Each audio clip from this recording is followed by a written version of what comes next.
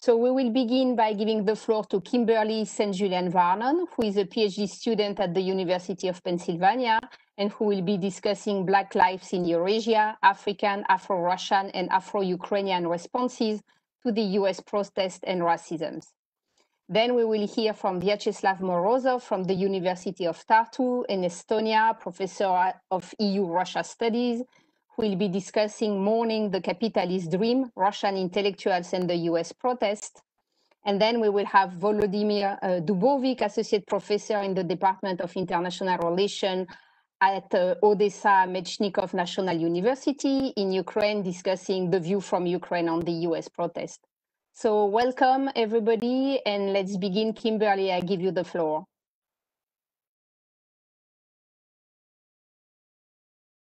So can everyone hear me? Okay. Yes. So as introduced, I'm going to be discussing what does Black Lives Matter look like in Eurasia? And this comes from my own experience working in Ukraine, but also thinking about what is Black experience outside of, North America or outside of Western Europe, where we generally think of people of having dark skin being in these places. And what's been interesting is that in Russia, there hasn't been a real, amount of protest and solidarity with the Black Lives Matter protest in the United States. But there have been an influx of interviews and articles discussing the Black experience in Russia. And I think that's just as important as having protests as we finally start having these conversations of racism and experiences with racism in Russia. So the BBC Russia service, slon.ru, also some Instagram posts I've seen online, but also Twitter conversations where Afro-Russians and African residents of Russia have started discussing their experiences with racism. And these are just some of the things that I've seen across the board in terms of discussing the issues with racism, particularly people who are Afro-Russian. So usually they will have a Russian mother and an African father, and usually their fathers were students who came to Russia and studied, and they stayed and met their mothers, or their fathers had to go back to their country of origin. So what we have here are a lot of biracial individuals who are Russian, who are having to deal with the fact that they are not treated as Russians. They are not seen as part of the Russian nation because they don't have the traditional look of a Slav. And so these are some of the issues they discuss. They talk about being laughed at. They talk about being stared at all the time. They talk about having issues with being able to get taxis. One of the most recent incidents was in Bryansk in June, where an African student was denied, a ride in a taxi. And when he asked the taxi driver, "Are you racist?" the taxi driver says, "Конечно, да, of course I'm racist." And he ends up being fired by Yandex. And there was actually a Twitter firestorm about the firing of the taxi driver, and that the taxi driver should have been able to say, "Yes, I'm racist. I don't want you in my car," and still be able to drive for Yandex. So we kind of see some of these issues there. Another thing that's been interesting is the discussion of the difficulty in finding apartments, being able to rent an apartment or buy an apartment, but also finding employment has been something that Afro-Russians have discussed and African residents have discussed. They also talk about racial slurs besides the N-word, but also being called a monkey or being called Negroes, which in parlance in North America, that term is, outdated, and we use African American, a person of color. But in Russia, we still have that issue of, do you call someone a Negro or черный or темнокожий? And we have these different contexts and these different connotations for these words that aren't similar to the North American context. But one of the most striking things and examples that we constantly see is the cruelty of children and their parents. So when you see these Afro-Russians discussing what was so difficult about being Black in Russia, they talk about their childhoods. They talk about being ostracized or parents not allowing other children to play with them. One young man, he is Afro-Russian, and when he was in elementary school, no one wanted to play with him, and he went to like a meeting of parents and teachers, and they told his mother, "Well, you decided to give birth to that." And that was her justification for not being his friend. And so across the board, we see them talking about how racism really bothered me as a child, but now I've turned myself off from that. And while we can talk about the power of resilience, what this really is saying is I've turned my feelings off to being hurt. So now we see this interesting conversation of people who are Afro-Russian, but also African residents of Russia who've been there for a long period of time, who talk about the fact that I don't let staring bother me. I don't let being called names bother me. As long as I'm physically safe, then I'm okay. Right. And so that's something we also should kind of examine, because I felt the same way in Ukraine. You can take pictures of me, you can stare at me. As long as I'm physically safe, I'm okay. But what does that do to the psyche of a person who's accepted various forms of racism, as long as physical violence isn't included in that? Another interesting aspect of what I've seen in terms of in the BBC interviews, they ask, well, why do you think there aren't any Black Lives Matter protests in Russia? And I was actually surprised, because a lot of them said, well, we don't have a legacy of slavery in Russia. Like, so these are Afro-Russians and African residents who say, well, Russia doesn't have a legacy of slavery, so there isn't really institutional racism. Or they say there's not that many Black people here in general, so we don't have a movement. Or, we don't have any leaders or organizations. But the most interesting 2 points I've seen are, well, protests aren't allowed in Russia in general, so of course we're not going to protest. And then you also have, and a few of the Black residents have said, well, Russian police are different.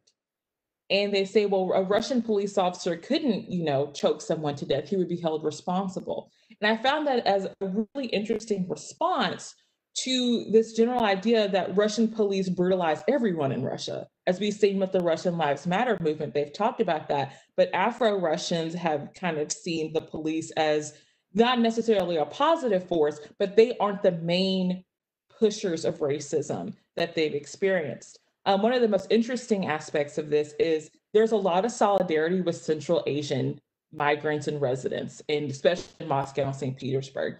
Most of the Afro-Russian and African residents said, oh, we have racism, but I really feel bad for Central Asians or people from the former Soviet states.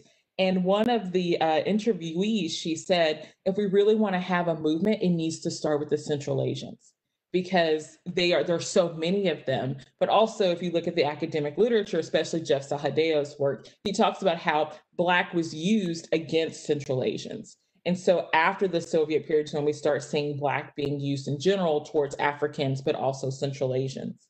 Two of the most, I guess, well-known instances of Afro-Russians and what they're dealing with is Maria Tonkara, who's a 20-something Afro-Ukrainian who lives in St. Petersburg, who is investigated for extremism for talking about her lived experience with racism in Russia. But also Anna Polyansky, who's a presenter, she said recently in a blog post, she said, we have racism in Russia, we have racism in America, but at least in America, they admit that racism exists. Right. And so we have these issues with the response to Afro-Russians and Africans discussing racism in Russia, where the response is, well, it's not the same. We don't have racism here. This is xenophobia. But at the heart of that context, well, this isn't racism, this is xenophobia. You're presuming that a Black person cannot also be Russian, right? You're still defining them as outside of the nation. And briefly, I'll talk about Ukraine. Ukraine has actually had some very small protests in solidarity with the Black Lives Matter movement. One of the most interesting is a single person protest in Zaporozhye. Konstantin Andreev, who is Ukrainian, he is not Afro-Ukrainian, but he was having a protest to support his Afro-Ukrainian African friends in Ukraine who had had experiences with racism and not being served at bars and not being able to get apartments. And a lot of people, he said, came up to him and said, well, why are you so focused on Black people? We have our own issues in Ukraine. Right. And as I've said before, it's this idea that we have to deal with racism and triage. We have to deal with Russia first. We have to deal with women's rights first, and then we'll get to racism, instead of seeing all these issues as interconnected.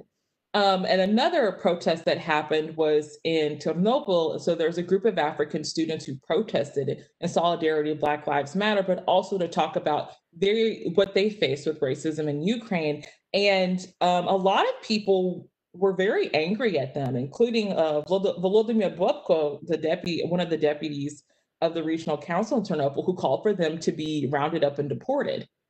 And he said, either this is them getting ready to try to, rob and loot, or this is foreign entry, right? And outside forces getting them to do this. And it kind of broke my heart because at the end of the day, we still see these, more alt-right interpretations of the Black Lives Matter protests in the United States heavily influencing how Eurasians are understanding what's going on when protests happen inside the country. Finally, I think something that's been really interesting is when we look at the greater post-Soviet, but also post-communist space, we actually see protests throughout the Balkans in Bulgaria, Serbia, Croatia, Montenegro. There have been protests of solidarity in Poland with discussions of the word mercen and what does that mean for a person of color.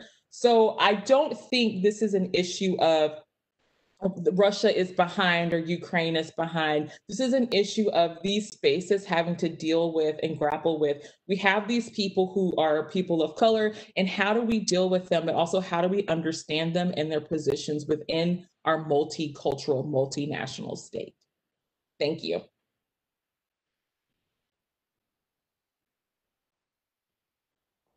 Thank you so much, Kimberly. Great presentation. And now I would like to give the floor to Vyacheslav. Yes, thank you, Marlene. Let me start my my PowerPoint. Yeah. All right, so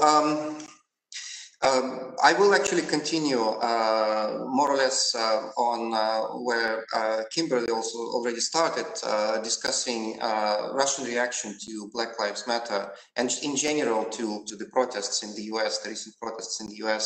But I'm mostly interested in the liberal reaction, in kind of the centrists, even pro-Western centrists who sometimes are also quite against the protests, and that's a surprising reaction, you might think, in a certain respect. But still, that's something that I'm trying to explain. But let me first give you a general idea that, of course, I would say that in general, people in Russia are shocked by the movement, and of course, we have to take into account that it's presented in a certain way by the media, especially state-run TV. They mostly tend to see the protests as violent riots, looting and everything. And by the way, I deliberately picked the pictures from the Russian media illustrating articles about the protests. They have, in general, there is very little compassion or sympathy towards the protesters. At best, they're seen as a problem that needs to be dealt with somehow. And of course, there is a wide spectrum of opinions. Some of them are expected on the right and on the left. That there is nothing surprising. But and also the Kremlin, of course, the pro-Kremlin media that presents an image of total chaos and helpless law enforcement and things like that. But that's a traditional picture of the West as it figures in pro-Kremlin media, but and a lot of conspiracy theories and all of that. But what is the most interesting, of course, is how alarmed the liberal center is. And if you look at the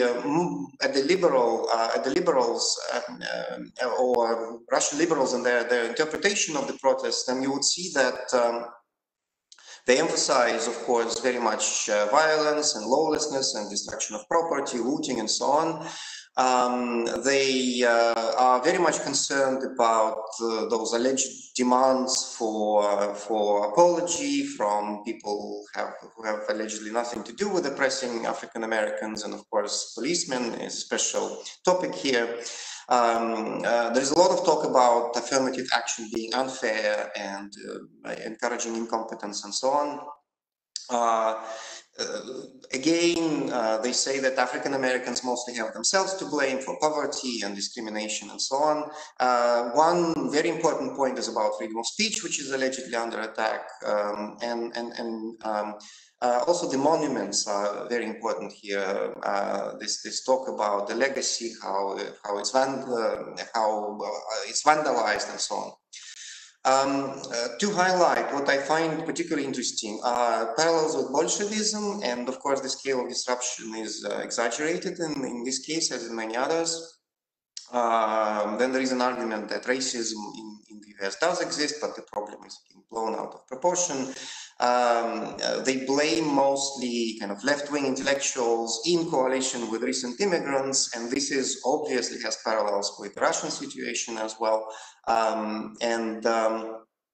One point that is very much emphasized is that the West has no immunity against dangerous extremist ideas. And most recently, there were these parallels with Belarus that I find particularly interesting. And this is actually part of something that points towards the explanation that I'm going to offer in a moment. And that is that you have cultured, civilized, peaceful protest in Belarus. Look at those people who even took take off their shoes before climbing a bench in the park to protest, and all this looting in the US and violence and so on. Obviously, you know, we're talking about civilization here. And there are several explanations for this reaction. Some of them are highlighted in the recent memo co-authored by Peter Rutland from PONARS and Enrique Zantsev. There is obviously a lack of knowledge about US history. There is also a tendency to see Russians as victims of history, and as in many such discourses, there is an exclusive claim to being a victim. The official promotion of Russianness, which has actually been going on for a number of years already, but especially in connection with the constitutional reform and the introduction of this formula. It's actually an old formula, but it's the first time it has made it into the legislation, especially the constitution, the state forming people, and so on. But actually, what I think these explanations miss is, and this is my key argument, that there is a crucial class dimension in this story, and it's actually being covered or concealed by this argument about culture and civilization. And it's very much about the privileged cosmopolitan middle class or even upper middle class, which is suspicious of attacks on the privilege as such, not just simply looting or disruption and so on. The most revealing example in this respect is, of course, Ksenia Sobchak's video, in which she compares two recent films, Joker and Parasite, and basically she blames this kind of art and this kind of left-wing discourse for inciting the riots, and she's very adamant to emphasize the marginality, the deviation behind this image of the main protagonist in Joker. And she says that Soviet slogans have come to the US. And this is a very revealing phrase, I think, that figures in the video. Why a killing of a black man has to end with the looting of Louis Vuitton and Prada shops. So Louis Vuitton and Prada are here symbols of, I don't know, civilization and something that has to be cherished and valued. And this crowd is unruly and obviously has to be condemned for the looting. And I think there is a certain historical background to this. Obviously, there is anti-racism in general is associated with Soviet authoritarianism and Soviet propaganda, and this is why it's so much opposed to freedom of speech, because it's seen as censorship. And also there is allergy to anything socialist or anything left-wing, which is still very strong among Russian liberals, especially of an older generation, but not exclusively of the older generation. There's this very interesting argument that you see not just in this discussion, but also in other debates, that Russia is in a way more mature due to the Soviet trauma. That having survived socialism made Russia, along maybe with other post-Soviet space, kind of more experienced, and therefore the Russians can actually appreciate the danger of authoritarianism and attacks against the freedom of speech and left-wing extremism and so on. There is also this loss of imaginary West, which you can also see in Sobchak's message, that there is this idealized image of the US as a kind of a guiding light for many Russian liberals. And when you hear about deep structural problems there, it creates a certain cognitive dissonance. But it's also it also has to do with the cult of personal success, which dates back to the perestroika time. And it's very, if you analyze the late Soviet popular culture, you see it there, that it's very individualist, very kind of oriented towards personal success, individualist outlook. And it can be even interpreted as a form of neoliberal critique of socialism. And it kind of returns to us in this current debate. But I also would say that it very much it has very much to do with anti-populism of post-socialist intelligentsia, which has been highlighted by people like Rosen Jagalov. There was actually a struggle in the elites for status already in the late Soviet period, but eventually it kind of spilled over into this very elitist outlook, which to some extent has to do with the growing class inequality in late Soviet society. But on the other hand, it definitely is connected with Russia's and the Soviet Union's kind of peripheral position in global capitalism. So in a way, this emphasis on whiteness that you see there in the Russian debate, I call it subaltern whiteness, that it's actually about being kind of envious also about Western prosperity and eager to occupy a decent place in the global hierarchy. And therefore, it's about asserting your own white privileged status, as opposed to the protesters, for instance, or in general the uncivilized world and all those developing countries and so on, which allegedly are kind of behind Russia, and Russia is not appreciated as such. And it's actually, this argument fits into a whole system of arguments, which I probably have no time to fully review at the moment, but there are multiple layers of argumentation which have culture at the surface, but actually they're about class. It's about Homo Sovieticus as people who allegedly are civilizationally incompetent and incapable of living in a normal capitalist world. It's also about negative selection under Stalin. The best were killed, murdered, the opportunists survived, and the current generation of Russians are descendants of opportunists. It's about peasants who allegedly contaminated urban culture, the legacy of serfdom, and so on. But generally, it's about the intellectuals asserting their privilege and claiming a status of, kind of leaders in the society. And it's also connected with the discrimination of guest workers. Because once again, one of the key reasons why guest workers have so little sympathy, Kimberly mentioned that, in the Russian society, is that it's also about class. They are considered as underachievers in a way, as people who do not deserve to be treated equally, and that is also a huge problem. So there are these multiple legacies which I think are important for the understanding of the Russian reaction, and we really need to pay attention to class inequality as a very important aspect of this problem. Something that is not really discussed and is not brought to the surface, brought to the fore in this debate, but it's a really important dimension. Thank you. Thank you so much, Vyacheslav, for this great presentation. Now I would like to give the floor to Volodymyr. See if I can unmute myself. Can you hear me? Yes. Good. All right. Well, thank you so much, Marlene. And it's good to be here. It's good that PONARS is working despite all the difficulties and troubled times. It's already a second panel, and that's wonderful. And months ago, I already took part in a PONARS-led panel on COVID issues in Ukraine. COVID is still around, unfortunately, in our countries, including Ukraine. But at the same time, we're now having other issues to discuss, including the one that we discussed today. I apologize in advance for my voice. I'm struggling with a seasonal allergy, this pollen, ragweed really tortures me, so my voice might not come up naturally to you.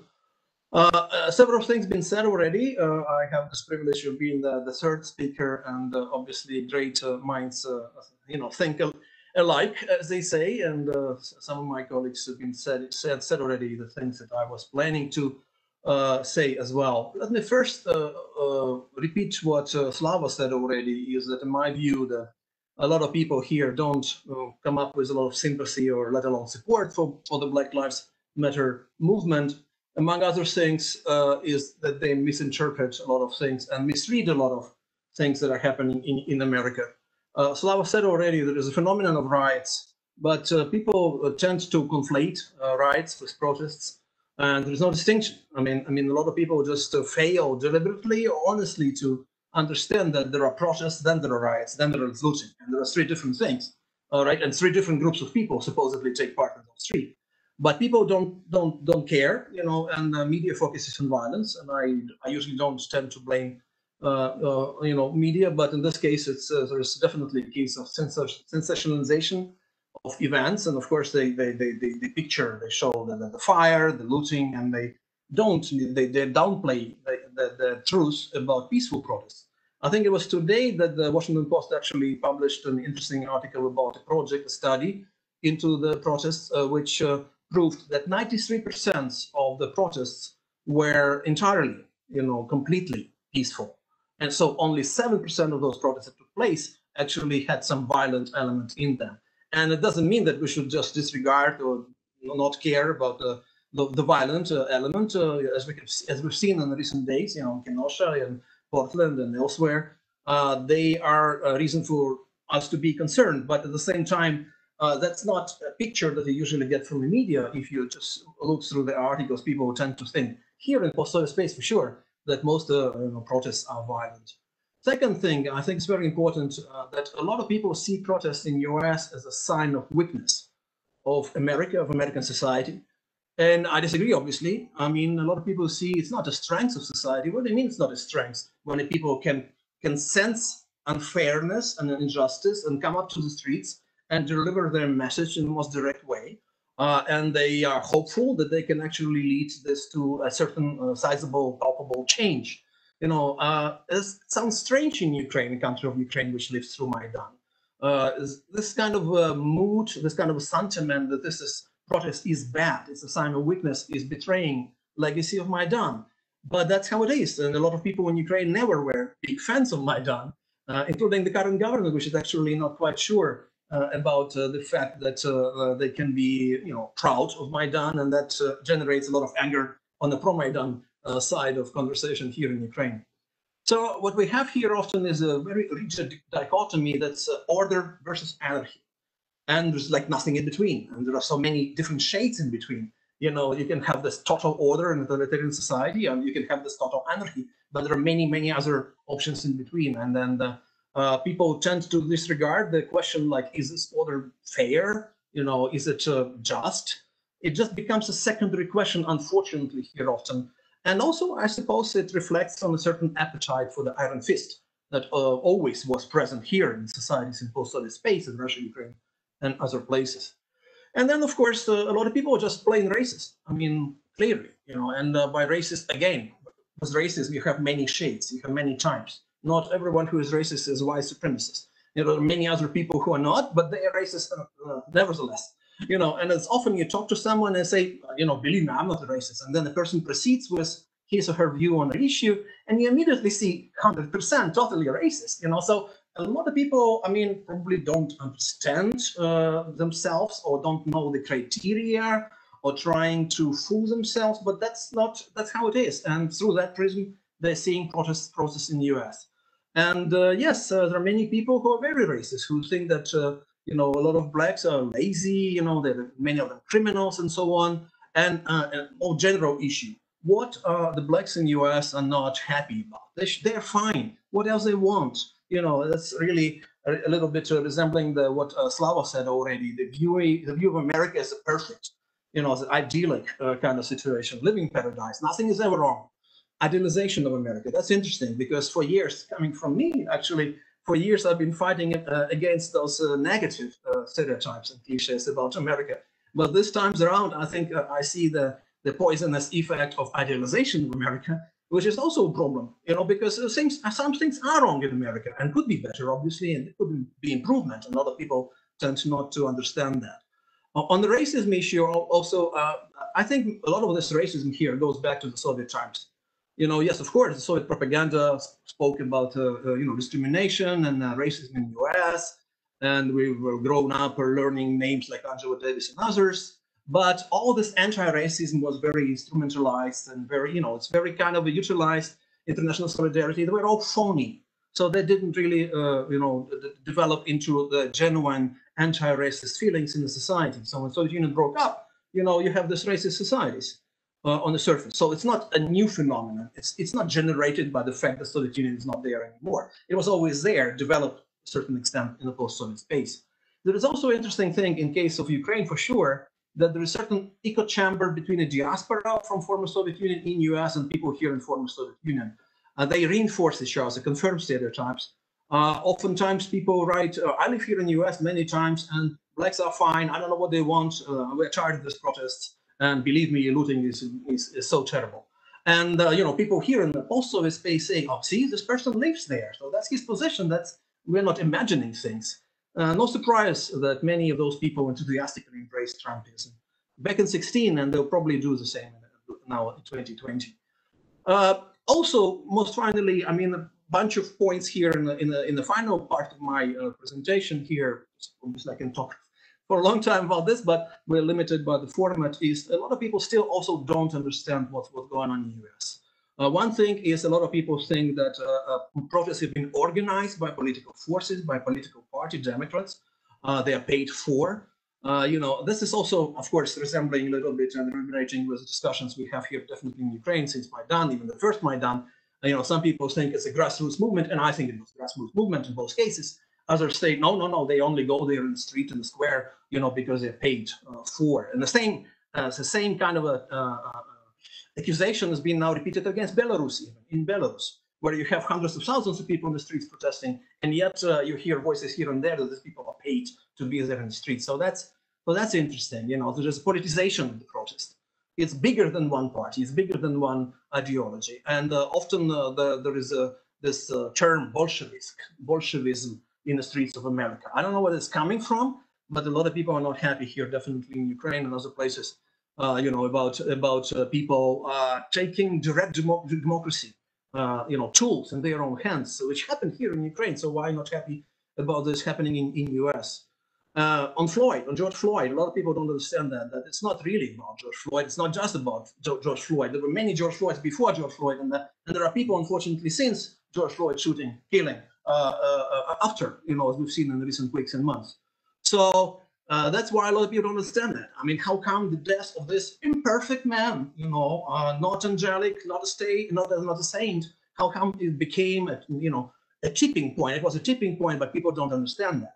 They're trying to tarnish him, and by tarnishing him, they're trying to tarnish a movement. The movement generated by death of this imperfect man, it couldn't be a good movement, a movement for good. Why are they so alarmed about the death of this particular man? There are other videos and trolls, and there are black Israelites, for instance, and those videos are everywhere, about what black Israelites are doing, and people, washing hands and kissing boots and stuff like that. And every time you say, look, it's a very small number of people in the US, including whites, who take part in this events or performances, I would say.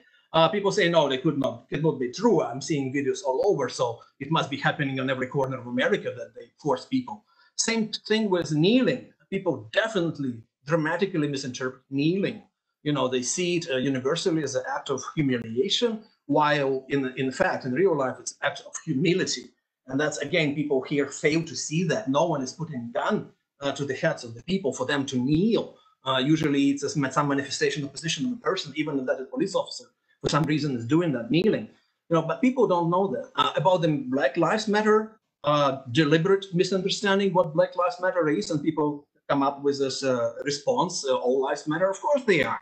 But Black Lives Matter doesn't mean Black Lives only matter. It actually means Black Lives Matter should matter too, as well, should matter as well. And that's so, there is a lot of misreading here. There's mixing with Antifa. There is understanding about Black Lives Matter as some kind of monolithic, huge party, hierarchical, centralized, with all chapters working closely together. It's actually a huge mosaic of people and chapters and organizations working together in the movement. But people here somehow think it's a new communist party. It's a new super leftist movement and party, which is a danger to American democracy. And most finally, there is a lot of false dichotomy comparing BLM with Dr. King. People are saying, oh, we are all fine with nonviolent movement, and look what Dr. King did, and we all respect him, and so on, even though many people who are saying that in real life they don't. But at the same time, they just remember that Dr. King was criticizing looting and riots, obviously, as a self-defeating and destructive thing, but also he said, of course, that this is a language of the unheard. If people just demonstrate peacefully all the time and they do it again and again and again, but there's nothing is changing and they're not heard, there is nothing else for them to do but to do rioting. So a lot of times people think, I'm trying to do that as well here for Ukrainian audience, explain where the riots is coming from. I'm not trying to justify it, I'm not trying to condone it or support it or something like endorse it, but at the same time trying to explain where the rioting is coming from. It's desperation, it's anger, it's complete alienation, and that's at the same time, that's something that often is not heard here in this society. And that's unfortunate, because part of that not hearing or lack of sympathy is happening with nationalistic and conservative viewpoints, but also, like Slava already said, happening here in Ukraine as well, with a lot of liberal people here who completely misread what's happening in America. And that's why on this misread notion and understanding, they base their own positions. And that's why, unfortunately, we're not getting a lot of solidarity for this racial protest movement.